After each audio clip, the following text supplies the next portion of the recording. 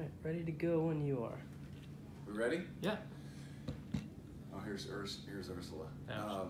Hey team, it's Steve with the first of, I hope, several presentations that I'm going to deliver to you. Come on, you're good. I'm sorry. You ready to No, start? You want to start again? Okay. You can start again, right. and then we'll just cut that out. Hey team, it's Steve. Just start it from right here, so I'm okay. all good. Cool. Hey team, it's Steve. I'm so excited to have this presentation finished that Ursula and her team did a great job on, and I think it's one of many that you're going to get that I think will really help you differentiate yourself in the field, and one that's going to allow you to go and talk about some things candidly that are interactive and exciting and fun. And candidly, at the end of the day, the most important, they're very, very effective. So we've combined a couple of things that I've done over the years to help you really have a good story. And so I want to walk you through the way I would set these slides up, what the importance of the slide is, but I want to urge you to do this in your own voice, your own way. And one of the things that I always do is I look at a slide literally sometimes for 10 minutes and try to determine what's the story here, how can I equate it to my life, how can I think of a story that will be relevant to the audience that will really drive this point home. So as we go to the first slide, the way you set this up is we're going to talk about us. We're going to talk about human behavior, fears that we have, issues that we have, and candidly biases that we have that make us not very good at this investing thing. And we're going to talk anecdotally about how that happens and the effect it can have on your portfolio. We're going to transition to research insights and things about kind of academic framework, if you will, around the research that we've done on systematic withdrawals, on sequence of returns and things like that show you how if you add our perceptions from a behavioral standpoint and you add it to the academic work that's been done on responsible investing, the challenges that those two things, the conflict that exists. And then the third part, hopefully, is to introduce you to some of the tools and things that with AXA that'll allow you to solve the problems that we naturally have. So let's move to the first part, which is human behavior. And I always try to make this interactive. And as you go to the first slide, this is how I always set it up. I always say, let's assume that today is a great day. And I'm going to give you one of two choices. The first one is that I'll give everybody in this room a check for $3,000. And the second one is I'll give everybody in this room an 80% chance that they're going to get $4,000, which are really, really good odds. So, given those two choices, how many of you in the room want the $3,000? And what you will see 100 times out of 100 is that 8 out of 10 hands are going to go up. 80% of the people are going to say, I want the $3,000, even though the odds of winning more money is significantly higher. So what you draw from that is that people want the guaranteed income. Think about all the things we've heard as kids, a bird in the hand, those kind of things is what you want to draw people to go, oh yeah, I remember that. So even though I have a chance of making more money, I want the $3,000, so I want the guarantee, which, as you know, and you can probably understand, that's critical for us later on. Now you go to the second slide, and what I always say is, now, let's assume that I shut these doors and you could not get out unless you chose one of two options. The first one is you're going to write me a check for $3,000. The second one is that there's an 80% chance that the only way you're getting out of this room is by writing me a check for $4,000, but there's a slight chance that you actually can get away without writing me a check at all. So horrible, horrible odds. But how many people are going to write me a check for $3,000 knowing that that's the likelier choice and the smarter choice? Almost always, no hands will go up. So what that's telling you is, in this study, that 92% of the people said, I'll take a chance, even though the odds are horrible, of writing you a check for $4,000 because there's a slight chance I'll have to write you nothing. And the reality is, what you take away from that is, I want the guaranteed income, as we discussed in the first slide, and I will do anything, including making really bad decisions, to avoid a loss. Really important for what we talk about and things that people need to know about our products as they think about themselves. So let's go to the next slide, and this talks about choice. Oftentimes people say, and you see it a lot of times for distributors, they say, we have 3,000 mutual funds, 5,000 mutual funds, we've got all these things. And what you got to remember is that's daunting for somebody who doesn't normally spend time in the investment world. I don't know what all this choice means. You can see it in 401k participation. The more choices you have, the less people participate. This is a really simple study that actually had a couple people in a grocery store selling jam. And one person had a table that had 6 jams, and the other person had a table where they had 24 different cases of jam, which is unbelievable to me. Like, how many could you possibly have? But what you'll see here is that percentages of people who tried both, so went up and said, I want to go to the one with 6, the one with 24, more people went to the one with 24 because, you know, there's all these different concoctions and they were interested in it. But when it came time to purchasing, what you can see here is that 30% actually bought from the place that only had 6. I can actually understand and get the differences between 6. Very few people actually bought one when there was 24. So a lot of times you'll have people say, I really like your product, but I wish you had this fun family, this and this and that. And what you need to remind them is that more does not mean better. Oftentimes more is the inverse. It means it's overwhelming, there's too many choices, and I think about that in some of our contracts that have an awful lot of mutual funds. So understand that more choices actually is a deterrent for good investor behavior. Let's go to the next slide. Again, talking about how we actually get information. Let's go, and can you pull this one up? So this is an interesting thing I saw years ago where it's actually talking about people that went to a horse race. So again, when you're talking about this in a group, just have fun with this, right? Learn the slides, go through it. But these are people that actually went to horse races that were odds makers, that were looking at, you know, okay, I've got information on a horse. And what you'll see is that if I had 6 or 7 pieces of information on a horse versus a significantly higher number, the more information I got, pieces of information, the more confidence I got. Because I thought, okay, I really know. I've now got 25 pieces of information on this horse. I know everything about this horse. My confidence is way up. My accuracy actually went down, right? And I'll tell you where this happens. A lot of times you see people that go to seminars. They go to every seminar. They take a meeting with every single person. They never make a decision because of this. They think, okay, I've got all this, I've seen all these different people talk about this. I'm going to get all this information, read all this. Their accuracy goes down, and it's typical analysis paralysis. So more choice leads to more confidence, but actually poor investing. Let's go to the next slide. So the other thing to do is to think about how much harder it is to absorb a loss than it feels good to actually have a gain. Right? And it sounds a little crazy until you break it down into something that people can understand. So I'm not a gambler, right? In fact, I've never understood the gambling thing at all. And I'll tell you why. I could sit down at a blackjack table and I put $20 down and I win $20. It's just okay. But when that dealer, after I've just had a couple of cards not go my way, takes that $20 from me, it is legitimately like pulling it out of my flesh. Because that was not $20 worth of fun that I had there. And you can extrapolate that story out any way that you want, but losing money feels a lot worse than making money. And oftentimes in our business, what you'll find is somebody saying, well, you know, the market's up 24%, so of course I'm going to be up. But when you're down, that's when it really gets hard for investment advisors, the people that we work with. They really need to understand that this is part of the reason why. When it's down, your phone's going to ring off the hook. The phone doesn't ring off the hook when their account's up with thank yous. It just doesn't. So we've got to avoid the pain. And as we saw earlier, people are going to make stupid decisions to avoid a loss, just like I showed you earlier in that experiment at the front end of this presentation. Got to understand that it may not be academically, you know, it may not make sense, some of the things like annuities, guarantees, and all that to people that don't sell our product. Got to bring this home. Your clients are not going to understand loss. They're going to be hurting from loss, and they'll do anything to avoid a loss. Let me tell you what we do at AXA. Next slide. Okay, this one you have to really understand, and this is really relevant for the times that we've had the past several years where the market's up. This is going to show you the MSCI World Index 2016 gave us an 8.15% return, which is great. And if somebody talked to their investment advisor on January 2nd and didn't talk to him again until December 31st and said, man, I never look at my statement, how did I do? And the advisor says, you made 8.15%, they say, great. All right? Show the slides if you can. But that's not how 2016 happened. If I read my statement in January, I'm calling, I'm saying, oh, we're down 6% in 1 month. I think this is a bad thing. Are we having another 2008? And then we're down again in February. Again, I'm really, really challenged. Okay, now I'm back. Now I'm back in March. Now I'm back for a couple months, a slight downturn.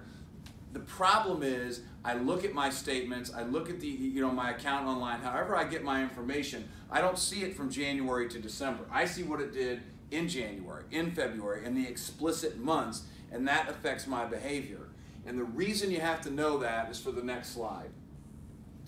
How I experience my investment returns actually informs how I will invest in the first place, believe it or not. So what this is telling you is that the amount of negative reports that an investor gets, or an investment advisor has to take calls on, quite frankly, monthly, 4 out of my 10 statements are negative. And if I have 4 out of my 10 statements that are negative, the most I'm going to put in equity is 41%. So 59% of my money is going into bonds if I get my returns and look at them monthly. If I only did annual, 1 out of 7 of my reports is negative, which means that 70% of my money is in equity. And I'm going to give you a really, really important word that you need to talk to people about, and that word is can't. Very few people in our situations, in any financial situation, can put 41% of their money in equity and expect to live in a 30-year retirement, a 40-year retirement, depending on how old they are, 50 years. Very few people can do that. In fact, the vast majority of people that we serve have to be at least here. So how often if I see negative reports is going to affect my asset allocation, believe it or not. That's another reason why guarantees and things like buffered annuities and all that will really help. If I have downside protection, I will invest more appropriately for what I need to do. And again, I can't urge you enough to use that word can't. I used to say it all the time. You can't do that and live the retirement that you want. You might be able to do this, but the only way you're going to do this emotionally is if you have something in there that stops the loss. Let me tell you what we can do at AXA. Let's go to the next slide. Now the reason again that this is so critical about all the monthly reports and negatives and all the things that we've talked about is because people act irrationally, right? In fact, this was the actual word that Greenspan used in the late 90s, was that we were experiencing a time of irrational exuberance with the tech bubble. And again, people lost accounts up here by being up 25%. I remember it vividly, walking into meetings, they're saying, I'm losing clients that are up 24%. Because their neighbor was up 162% buying Mundernet or buying some technology stock that their brother-in-law told them about.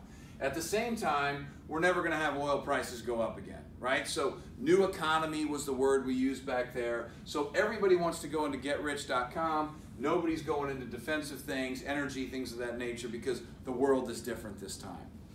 Fast forward just a few months later, here's March of 2000, and all of a sudden, I revert to the mean. And the reversion to the mean is more painful, as we just saw, than the euphoria that I felt on the upswing. Because I thought I was rich, and now all of a sudden I've been rationalized. What are we seeing now that people are doing right now, right? All this Bitcoin and all these things right now, that's the new EMC or the new Google or Yahoo back at the period of time where people are like, no, this is a new currency, and then all of a sudden what happens? This happens time and time again because we're euphoric, or all of a sudden we're like completely devastated. We're like entrepreneurs in that way. And then all of a sudden, if you go back for just a second, can you go back to the slide? All of a sudden now here where oil prices went straight up. That's why asset allocation is so critical. Okay, now you can advance it.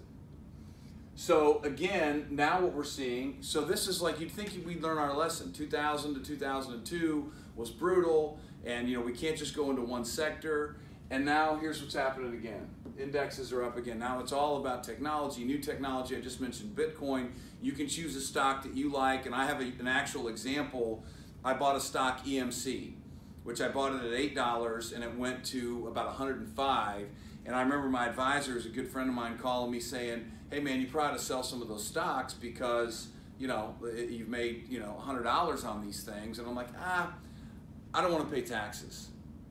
And you know what? I never did, because it went to 6, right? So use a story like that actually shows that even us as professionals do things like this all the time. So have we learned anything? And the answer is probably not.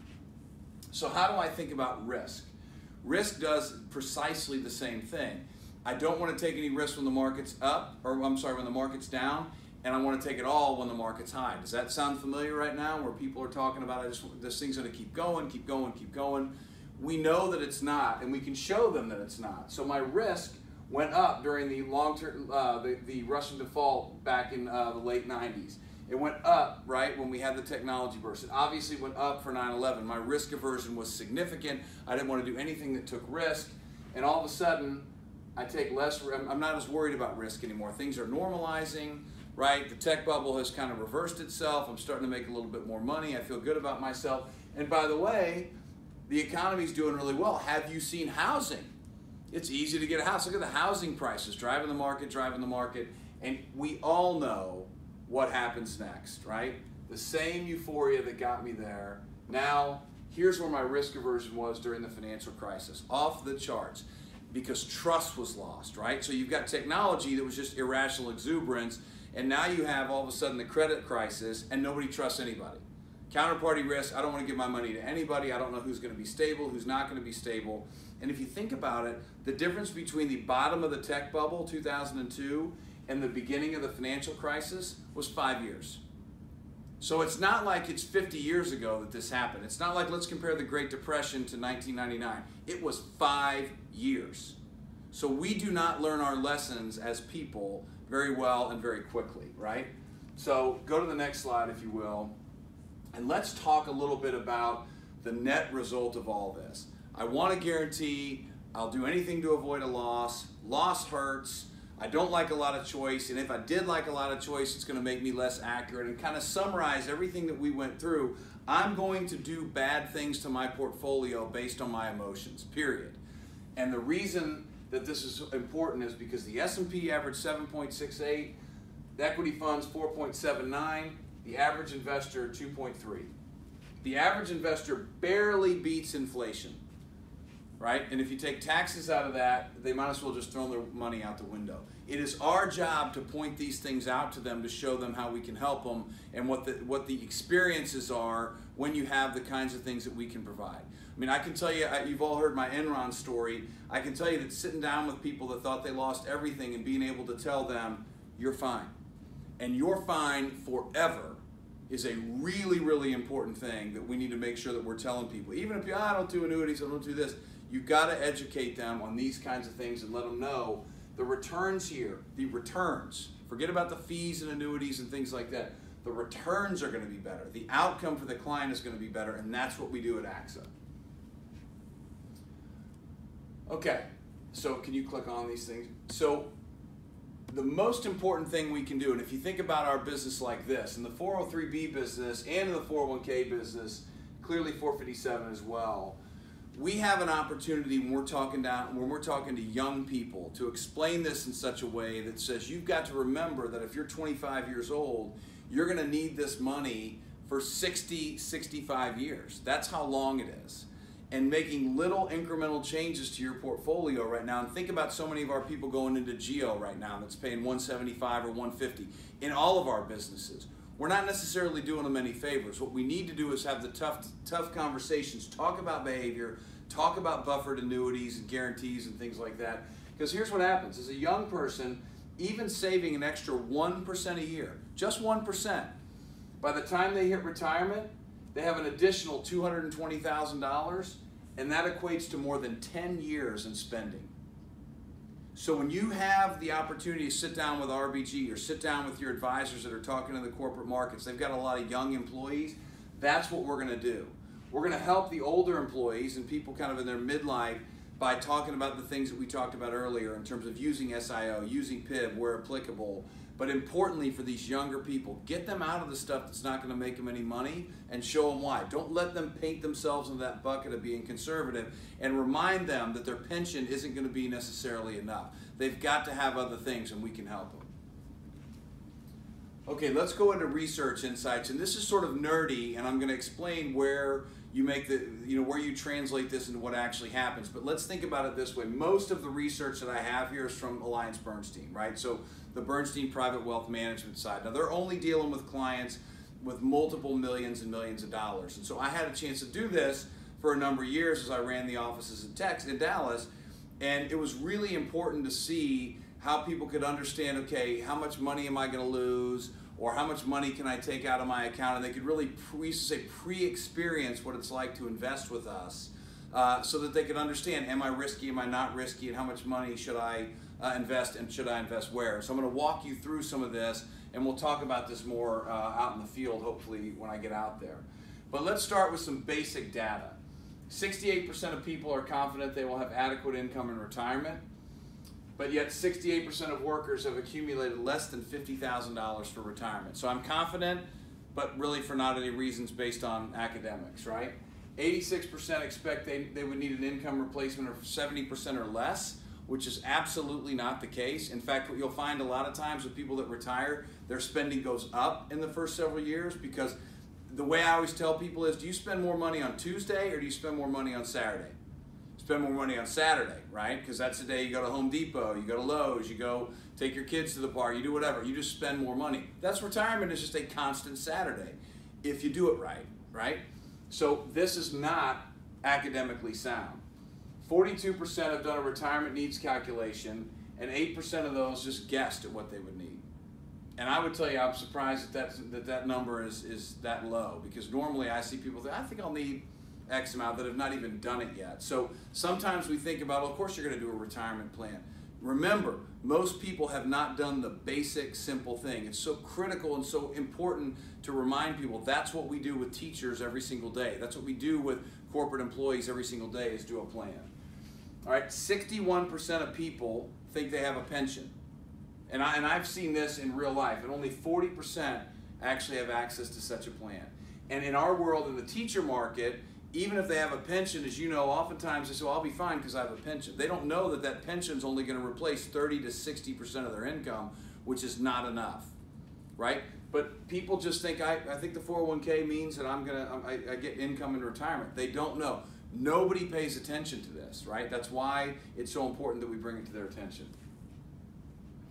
All right, so let's take a basic planning option here, which is $1 million retirement, qualified investment for a 65-year-old couple. And as we know, for a 65-year-old couple, there's a 10% chance, or a 65-year-old person, there's a 10% chance they're still going to be alive at 95. If they're married, there's a 25% chance that one of them is going to be alive at 95. So this idea that, oh, I'm never going to make it that long, and you know, oftentimes you get into somebody going, oh, you know, nobody lived that long on my side of the family, and I'm going to die. You can't do that, right? Medical reasons, all that, it doesn't matter. You have to plan that you're going to live 95 years old, all right? No other sources of income. This is their $1 million. This is all they have, all right? And they use, as I said, the WFS, the Wealth Forecasting System from AB, which takes into account 10,000 plausible capital markets returns. It's incredibly robust, and it'll show them what their odds are of success in certain scenarios. Okay, so what I've done here is I have a conservative portfolio, and you can look at this later, 20% stocks, 80% bonds, all the way up to more of an aggressive portfolio, which is an 80-20. All right, and I basically ran this through the scenario multiple times so you can see what it looks like over different time frames and with different withdrawals. So the first thing we have to understand, and what, again, some of this may seem elementary to you, but I'm telling you, you got to keep reinforcing and reinforcing, which is taking out a 4.5, 5, 6, or 7% withdrawal means that I might start out with that $1 million somewhere at the $40,000, but out 30 years. So again, let's go back to the numbers. I'm 95 years old and I need $40,000 of income that I got back here in 2018. That means I'm taking out $94,000 a year. So that's taking your initial 40 and only increasing it by inflation. Right? Somebody who's taken out a 7% withdrawal needs $164,000 a year. $70,000, you need $164,000 of spending 30 years out to buy the same thing. So a lot of times here where inflation's not been that big of a deal, inflation is still very much a predator in our portfolio. Okay, go ahead. So here's the reality, the harsh truth behind all this, which is take out 20 years. Remember those portfolio options that I gave you from 20-80 all the way to 80-20. All right, and I'm going to take out a 6% withdrawal rate. And believe it or not, there's still an awful lot of people out there that tell you, well, this portfolio has averaged 6%, so you can take out a 6% return, which is absolutely not the right advice, right? You cannot tell somebody that, you know, why do we have past performance is not the there's no guarantee of past performance all over our stuff, because it's true. So if I took out 6%, running it through the Bernstein analysis, look at these bottom numbers in blue. Conservative portfolio, 58% chance of failure. Aggressive portfolio, 25% chance of failure. with a 6% withdrawal. Okay? So the reality of it is that this isn't good enough, right? What we used to tell people is we want to plan for a 90% chance of success. So over 20 years, taking out a 6% of my account value every single year means that I'm probably going to fail. But if I'm that person that made it to 65 and I live another 10 more years, go to the next one please, I fail. Guaranteed failure. 88% failure, 71% failure, and 58% failure. This is less optimal than a coin flip. If I live 30 years and I take out 6%, I'm going to fail. And that's what you need to remind people. Now, let's go to the next slide. What if I did 4.5%? I cut it back a little bit, right? Better, okay, but still conservative, 61%. Now, 39% chance of failure if I have 40% in stocks. Do you remember a few minutes ago I showed you that if you got monthly returns, you only put 40% of your money in stocks? This is bringing the research back to it. Remember when I used that word can't? 40% stocks, because I'm scared, I saw monthly returns, means a 40% chance of failure. That's why you can't do it. So why are you so reluctant to put money in equities? I don't want to lose money, I don't want to lose money. We're going to be able to help them with that in a few minutes. 80% stocks, 20% bonds went from a 25% failure to 24% chance of failure. People oftentimes can't believe that. It's only 4.5%. It's a 4.5% withdrawal on your portfolio, and it's not going to work if you live 30 years in most cases. And again, this is kind of that tough love that you give to people to say, I'm not making this up to sell you something. This is from a company that doesn't even sell annuities. Right? This is what they're telling you what your options are. Let's go to the next one. Now here's another thing. A lot of times people say, well, I'm too conservative or I'm aggressive, and I used to see this all the time. People say, well, I'm an aggressive investor. I'd say, okay, you think you can go 80%, 20% bonds, 80% stocks, 20% bonds? Yeah, I feel like I'm pretty aggressive. There's a 35% chance that you're going to have a year where you lose 30%. So let me just put that in the numbers. There is a high probability that you're going to have a chance or have a year where you lose $300,000. And everybody goes, okay, never mind, I'm not aggressive. I'm not aggressive. What about a 20% loss? Well, that aggressive investor, there's a 73% chance it's going to happen. Okay? So now I'm going, all right, I know that if I see monthly returns, I put money 40% in stock, 40% only in stock. I'm not going to make it because it's too big of a withdrawal, right? And now I can't do that. And if I'm scared to death to lose money, right, I'm going to have this significant loss here, which is going to be painful for me, right? I've got all these challenges here that says I can't invest aggressively like I want to because I'm going to lose money and I'm not comfortable with that. If I see monthly statements and it's going to make me do negative things. Do you see where the behavior and the academics come together and say we have a real problem? That's the point that you need to get across. Let's go to the next one. So now let's take a look at something that we can live with here, which talks about initial withdrawals of 4%, okay, a 4% withdrawal, and how much money I'll have in different markets. And the way to read this chart is I started with $1 million. If the market just crushed it every single year for 30 years, I'd end up with $7 million. All right, if it was a median market, I'd end up with 1.8. But if it was a terrible market, then I could run out of money, but there's only a 13% chance of failure with a 4% withdrawal. 7% withdrawal, forget it. 6% withdrawal, forget it. 5% withdrawal, forget it, right? You cannot plan that, have a 40% chance that you're not going to lose all your money. Now we're getting somewhere. Now I can talk to somebody about a 4% withdrawal, right? That you got a high probability of living for the rest of your life and having the retirement that you want. Median case, you end up fine. Great case, you end up incredibly well. But this is the kind of stuff that we do. We talk to you about how to asset allocate and taking out a responsible withdrawal. So let's go to the next page. So now we got to take a look at the sequence of returns, right? We haven't even talked about that, and you know that. So now I say, okay, I'm going to take a responsible withdrawal out, but what if I take it out at the wrong time? So this is showing me a 5% annual withdrawal. I've got inflation in here, but you can look at these again. I don't know how well you'll be able to see it on the screen, but the red line shows a 7% constant, which is crazy. That's not going to happen. Another one shows you still get to 7%, but you start off losing 13. Well, now I'm broke at 90. How about if I start off losing 13 after I had a 7% year, I'm broke again. Look at the amount of times that I end up losing my money at age 95. Just by taking it out at the time that I had no idea. I just retired in September of 2008. Guess what? I'm back to work. Okay? So I've got to allocate appropriately. I've got to take into effect that my clients are going to react negatively to pain, and I have no idea what the market's going to be doing during this period of time. Do we have enough challenges? Oh, and by the way, I'm really going to be bad at this just in general, just because of my DNA. Let's go to the next page. The good news is that we can help you. All right? As I thought you might believe at the beginning, that I would come back to, hey, here's what we're going to do. But if you go to the first page, go to the next slide, this is where you talk about to the teachers and to the people in the 457 plans, our public employees, about semester funds. And what you explain to them very briefly is the challenges that we have from a behavioral perspective, the issues academically that can cause for us, and the solution is, I've got a guaranteed account. It's going to pay you a slight little bit of interest, but it's there for you if you need it.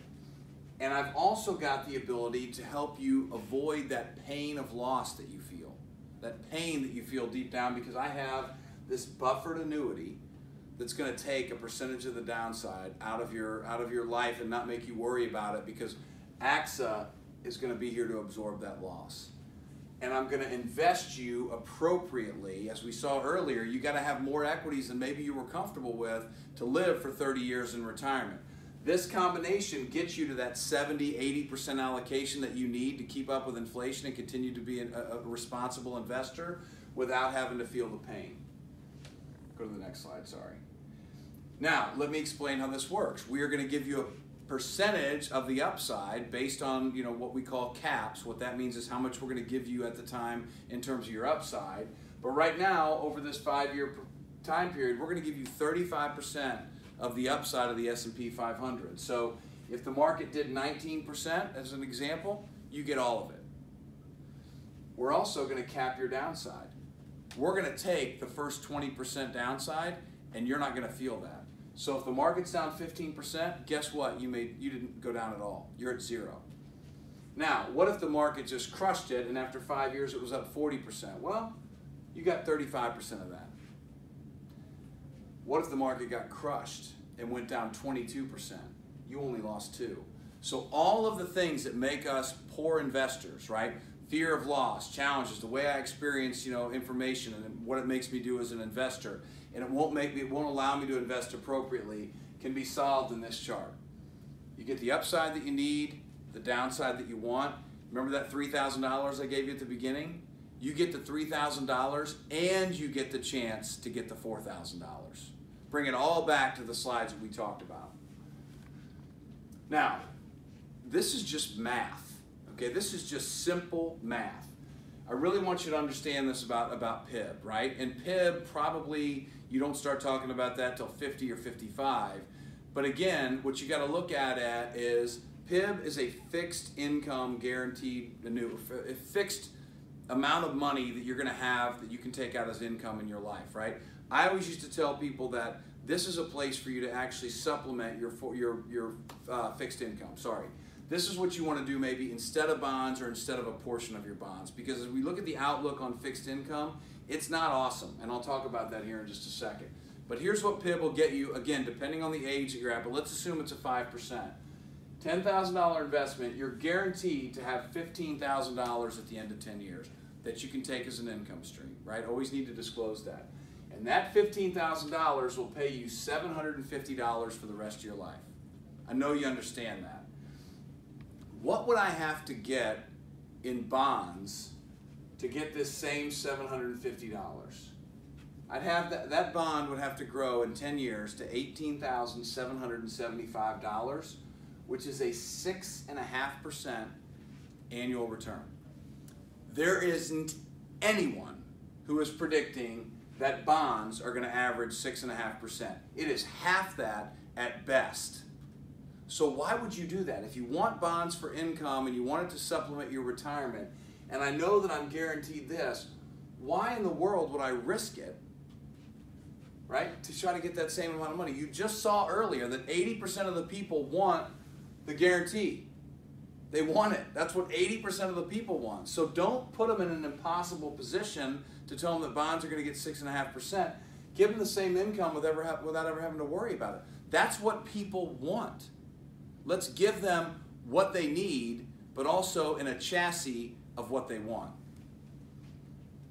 The other thing that's important, and this is a Kevin Kennedy thing I thought was interesting, is the difference between 4 and 5% isn't 1%.